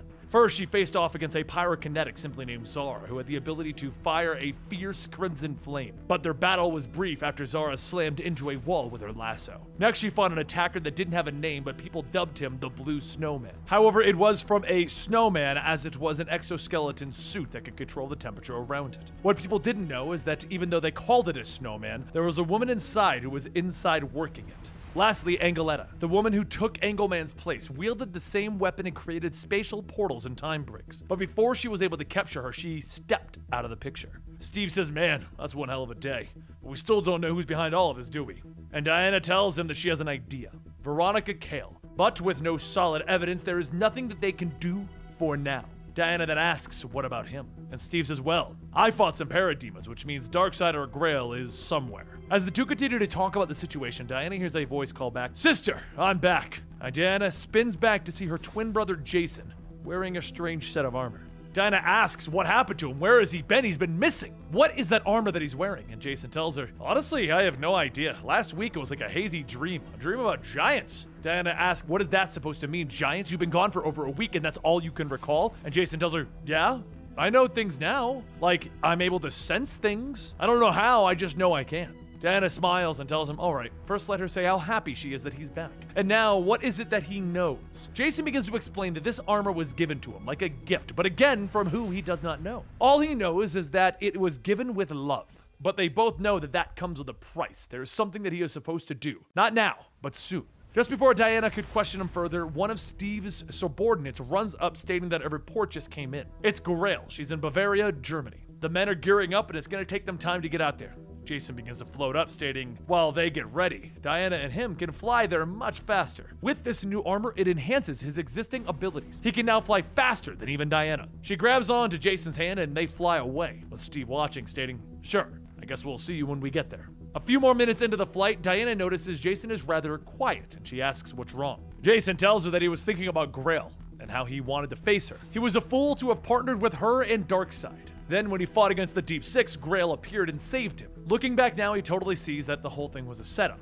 Diana tells him that all she can say is that the end result is what's important. Now, Bavaria is right over there. They have work to do. Inside one of the buildings, Grail stands over the huntsman body, and he asks if this is how it ends. Outside, Diana sees what's happening and asks Jason if he can just throw her as fast as he can. Jason tells her that he has no idea, but let's find out, and he launches Diana through the sky and into Grail before she could land the killing blow to the huntsman. Jason gets ready to follow, but before he can fly in, he looks around and says, "Haha, of course, anything to do with Apocalypse, and there's always going to be these parademons." Back inside, Diana jumps back away from Grail's attack and quickly throws her shield, narrowly missing her. Grail laughs, stating that she missed, and Diana tells her that that is what she calls misdirection, and within that moment, Diana takes her lasso, wrapping it around Grail. Just a little background story on Grail. She is an Amazon whose father is Darkseid, and she was banished from the island. Diana pulls the lasso tight, telling her that now she's got her, and asks her what is Darkseid planning. Grail struggles not to talk, but as she grits her teeth, she says, "Darkseid wants an army, one better than the parademons." Diana then asks, what is the importance of the relics then? And Grail says, it's because of their energy. It radiates a specific frequency from a specific time in the past, a time when the new gods were the old gods, who walked a primitive earth with the other pantheons. When science was incorporated within the old new gods temple, Father would be able to boom tube using the energy of the Greek pantheon and other important aspects of the mythic past. Diana then asks what other aspects is she talking about, and Grail tells her why. The mascara, of course. That's why. But then Grail falls silent. Diana pulls on the lasso asking, "Why did you stop talking?" And Grail says, because she no longer has to answer. All this time she's been concentrating, preparing herself, and now she is ready to do something only someone with the blood of Apocalypse and an Amazon can do. As Diana begins to wonder, Grail stands up, releasing a blast, knocking Diana and the lasso away. Before Diana can get up though, a boom tube opens, and as Grail runs through it, she yells, "The next time we meet, you'll die." A short while later, back at the Amazon temple, Grail kneels before her father, Darkseid, telling him, "I'm sorry, I have failed." Darkseid tells her, "Yes, you have. But you've also given me clarity by confirming my lack of options. To quote the humans, it is now do or die." He then looks at one of his underlings and asks, "Are you sure that we lack the power to breach the mascara with our current relics?" The underling says that they are certain. They have tested and retested. Darkseid stops him and asks, "What about Argus headquarters in America?" And the underling says, "Well, yes, that is certainly possible." And Darkseid then asks, "What are you waiting for then?" Later, back at the Argus holding cells, Diana holds out her lasso, stating that she will give them one chance to talk. Both Lashina and Harriet remain quiet, and Diana shouts, "Sisters!" And Harriet tells her not to say that. They are not her sisters. Diana tells them fine, then she shall say it again. "Furies!" And Harriet laughs, telling her that that's better. Lashina then asks what does she want, and Diana tells her it's simple. From what she's been told, that they have withstood any and all questioning so far. So, this is their one chance to talk. She has discovered some of Darkseid's plan from Grail, but that questioning was interrupted. The lasso could be used, but if they would just tell the truth, it would be faster. Lashina then asks, is this how they do things on their Amazon island? And Diana tells her no, not if they can help it. Just then the restraints on both Lashina and Harriet spring off, and Diana goes on telling them that happened because she wanted it to happen. Their weapons are by their feet. Now come and try to withstand questioning now. Back at the Amazon temple, Darkseid asks the underling in charge if everything is ready, and the underling tells him, not yet, but soon. Before he could finish, an Omega Beam fires and bends around, destroying the underling, with Darkseid looking at another one stating, "I will try again. Is everything ready?" The next underling says, yes, right away! And Grail says that she does not understand what he is trying to do. They already have a boom tube. What is the point of making it stronger using the relics? Why not just attack Argus? Darkseid tells her that if they attack there before the Justice League shows their faces, they face needless risk to their plan. Better bring the battle to them in the Amazon jungle, a place where the world's heroes don't look. Darkseid then points to another underling asking, are we ready? And the underling tells him yes on his order. Darkseid smiles and tells him, consider it given. Back at Argus headquarters, Diana battles against Lashina and Harriet, seemingly not getting the answers that she wants, and just a few moments into it, there's a loud boom from the outside, with Diana punching Harriet, telling her that it seems that she won't get the answers from them. So she'll just ask Darkseid directly. Suddenly there's a second boom, and then a third, and a fourth. Diana radios back asking what's going on. Is Darkseid here? And Steve tells her there's no sign of him yet, but something is different. Just then, everyone inside the Argus headquarters begins to feel the pull of the boom tube, and suddenly it's thrown out to the ground. Steve gets up stating that this is not what he was expecting. Darkseid stole the entire Argus building. Well, the chunk that mattered at least. Diana looks around asking, and that's when she sees him. And she shouts, "You monster!" And Darkseid tells her, "Yes, here I am. This is it, our final battle, so says Darkseid." Diana walks forward stating, "No quarter was asked and none shall be given." Diana runs forward using both of her fists. She cracks Darkseid across the head, but Darkseid swats her away, asking, "A mere punch. I can recall that you once took an eye of mine. You're slipping." As Diana's body bounces off the wall, Grail shouts to Darkseid to begin their work. She will finish her. As she jumps in, Jason flies through, grabbing her, telling her that is not gonna happen, and he rockets the two of them out of the temple. Steve calls out to his men that Darkseid literally teleported half their building here. There is no time to help the wounded or count the dead. Pick a target so that they can end this nightmare while he helps Wonder Woman. She tells him to stay where he is and to fight what's around him. She will be fine. Diana jumps back at Darkseid and he tells her, "No, you won't." As Diana gets closer, she moves and focuses on the pillar behind Darkseid, breaking it and sending it crashing down on top of him. He bursts out of the rocks asking, "Do you think mere rubble will stop the mighty Darkseid?" Diana leaps back in punching, asking, "If not, how about this? You murdered my father, my brothers, and my sisters. You want pain? Then I will give it to you on behalf of them." But during the fight, Lashina and Harriet grab the relics in Argus's possession, and the underling says, "Thank you, Darkness, we have what we need now." With everyone's attention set on their targets, the underlings begin to place the relics into the modified boom tube. Diana punches Darkseid once again, but before she could land another hit, Grail jumps in, tackling her to the ground, with Jason flying back, shouting, "No! This fight is between," but before he could finish, Lashina and Harriet jump in, latching onto Jason, tearing him to the ground. Darkseid gets to his feet, telling them, "Such silly theatrics. Very well, if you want a show, then you shall have one." He walks towards the boom tube, and as it powers up, he begins to show a place. The Amazon Island, their homeland, Themyscira. Darkseid calls out to Grail, "It is done. The portal is open." Diana breaks free from Grail, shouting, "No! I must warn everyone!" And she attempts to fly through the portal, but she's repelled back. Darkseid tells Grail, "You know what must be done." And Grail slides on a gauntlet, telling him, yes, she is ready. She looks at Diana and then asks if there's anyone that she should give her regards to. Old friends, perhaps. And Diana says, "Wait, how is Grail able to enter and she cannot?" And Grail laughs, telling her it's because the gods do not permit those who have left the island to return. However, the relics in this gauntlet we've reverse engineered from the new gods of old allow her to use the ancient energy of the island. It lets her, a half Amazon, who for a brief period was there as a baby, who was held in her mother's arms and never actually set foot on the island until now.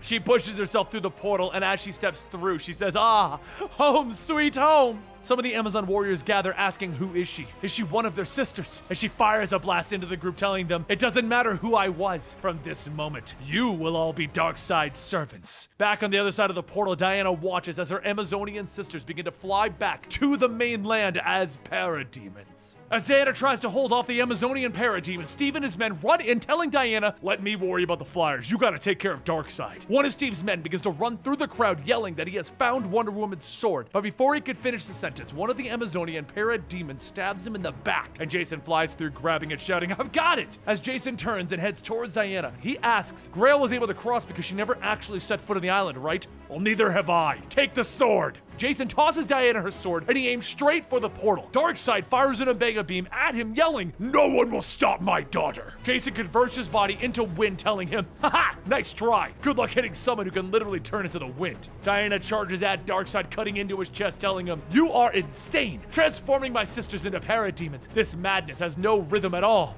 On the other side of the portal, Jason sees the Amazons fighting against their transformed sisters, and then he sees his mother, Hippolyta, fighting Grail. He calls out to her, and Grail turns back asking, "How?" And that's when Hippolyta smacks her with her spear, cracking Grail in the side of the head. Jason flies down to Hippolyta, telling her, "I'm your son!" And Hippolyta tells him that it is her beautiful boy. Finally, she's able to see his face. And Grail looks up, stating, "Oh, how touching. If I had time, I'd vomit." Hippolyta turns, hitting Grail with the end of the spear, telling her, "Shut your mouth!" And back on the other side of the portal, Darkseid punches Diana away, stating, "I have said it once before, but because of your persistence, it must be said again. You couldn't defeat me with the Justice League at your side. What chance do you have alone?"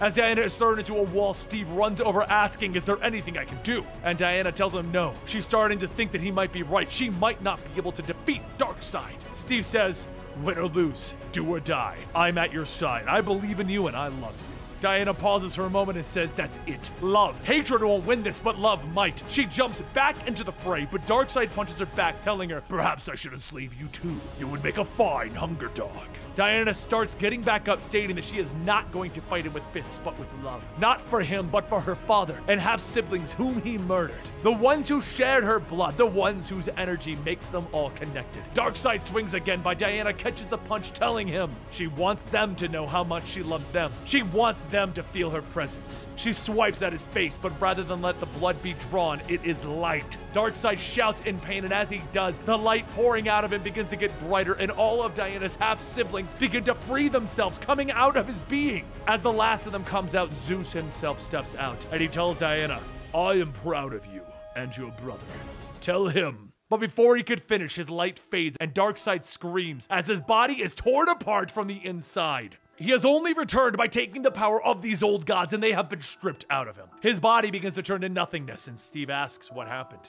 And Diana says that she honestly isn't sure. She thinks Darkseid might actually be dead this time. Steve points back to the portal, telling her, "Yeah, we've all heard that before, but the portal's closing and Jason is still on the other side." Back on the island of Themyscira, Jason sets down the last of the Amazonian parademons, telling Hippolyta that that is the last. Hippolyta tells him that she is more worried about him. The portal to Earth is closing.